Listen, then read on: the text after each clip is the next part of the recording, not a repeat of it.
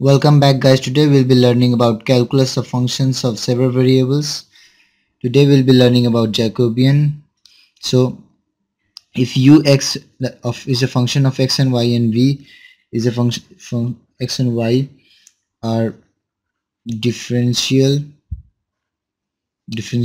functions of x and y, then the Jacobian of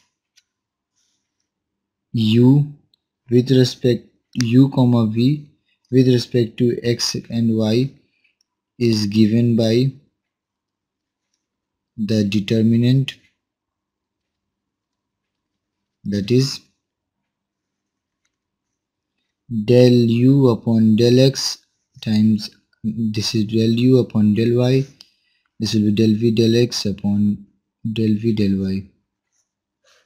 So this is a determinant representation, and it is also written as del u del v upon del xy, or j of u comma v upon x comma y.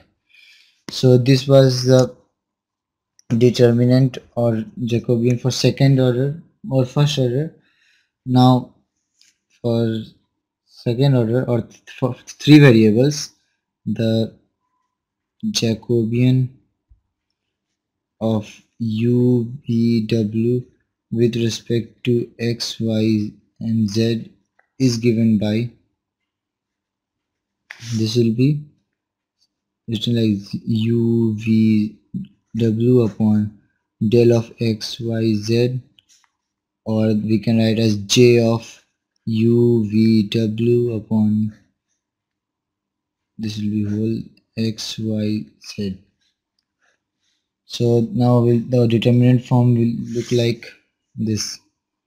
So this will be del u del x, del u del y, del u del w, del v del x, del v del y, del v del w.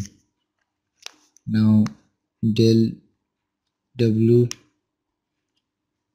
oh sorry, this will be z, del x, del w, del y, del w, del z. So this is a determinant representation. This is our like representation.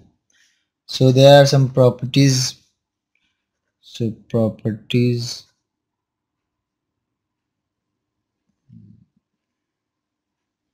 So there are some properties, that simple properties, like first property is del of uv upon del of xy times del of xy upon del of uv.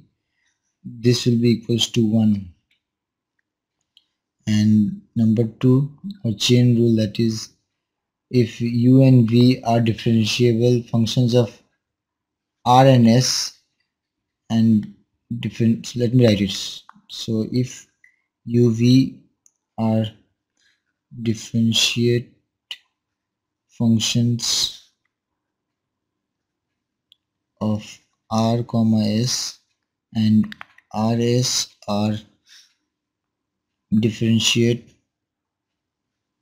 functions of x and y, then we can write this as del of uv upon del of xy, that will be equals to del of r uv upon del of rs times del of rs